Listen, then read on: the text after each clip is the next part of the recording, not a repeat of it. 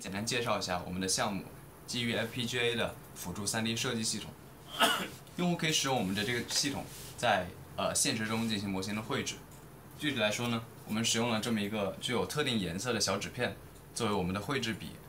用户可以在空间中移动这个纸片，然后纸片呢由摄像头进行采集之后，可以计算出这个纸片在空间中的坐标。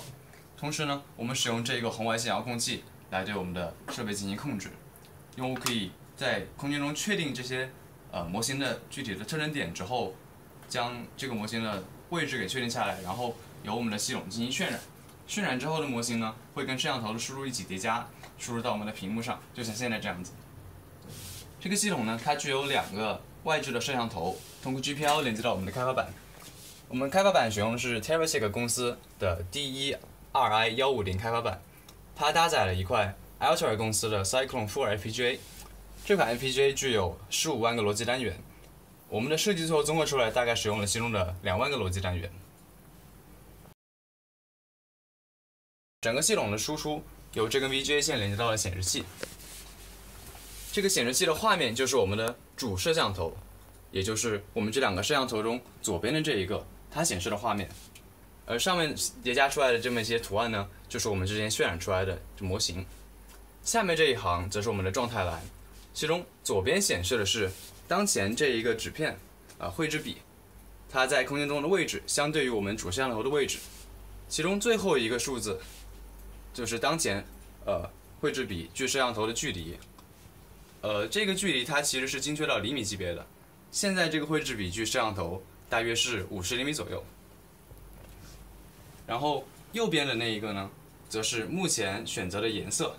我们可以通过遥控器来选择要绘制的模型的颜色，比如我们可以切成紫色。那么下一个绘制的模型就将会是紫色的。那么接下来演示一下具体的使用方法。大家好，接下来由我来演示一下我们的工程。首先可以看屏幕，上面有一个红色的十字，这是我们通过算法确定出来绿色纸片的中心位置。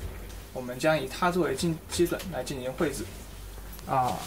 我们的平台支持多种颜色的输入。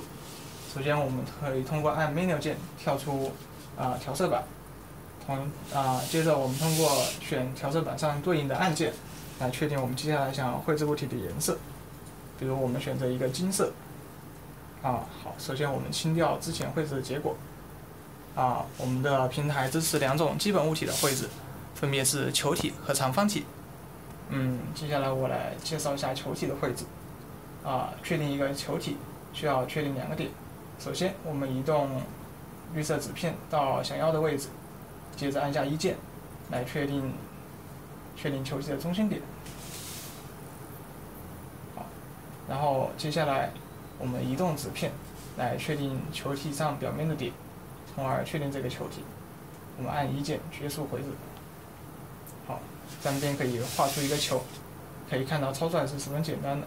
我们再来画几个球，或者画一个不同颜色的球。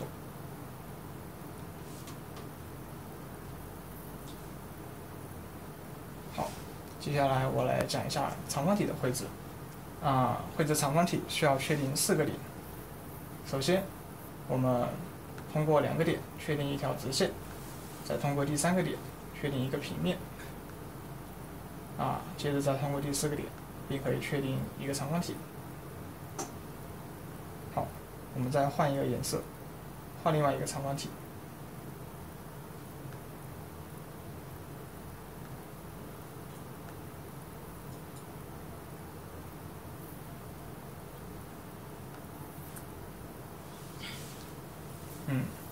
好，以上便是我们的展示。如果你对我们的项目感兴趣，或者想要了解更多的细节，可以参考我们的文档。谢谢。